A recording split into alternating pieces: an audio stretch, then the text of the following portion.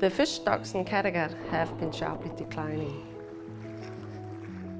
When we constructed Anholt Offshore Wind Farm 10 years ago, many boulders on the seabed had to be moved to make way for foundations and cables. But instead of removing them, we chose actually to place them in boulder reefs. Boulder reefs provide optimal breeding and nursery grounds for many species. And we have established 25 reefs consisting of approximately 5,800 boulders at the wind farm. Recently we had the chance to revisit one of the reefs.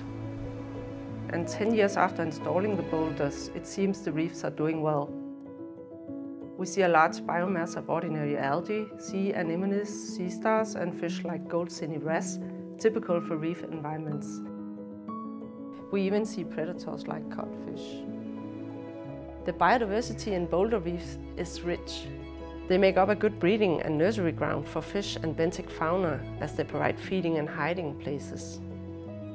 Ørsted has set the ambition that all new renewable energy projects we commission from 2030 onwards should deliver a so-called net positive biodiversity impact, meaning that we take active steps to enhance biodiversity and restore ecosystems.